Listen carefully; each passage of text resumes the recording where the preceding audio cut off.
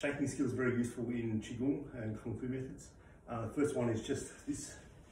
So I'm putting my weight into one side. The legs straight.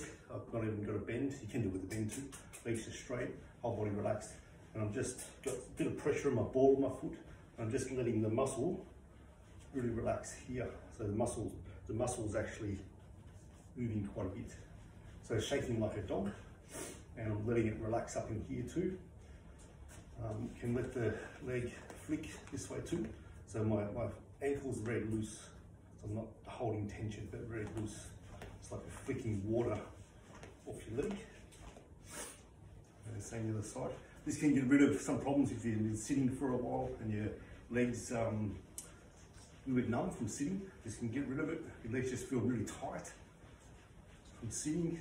Lots of walking, lots of Kung Fu training. This will get rid of it really quick. Sometimes when I'm sitting cross-legged in meditation, my ankle doesn't feel like it's kind of in the right place. I do this, and it's all good again. So it's meant to be something very quick you can do.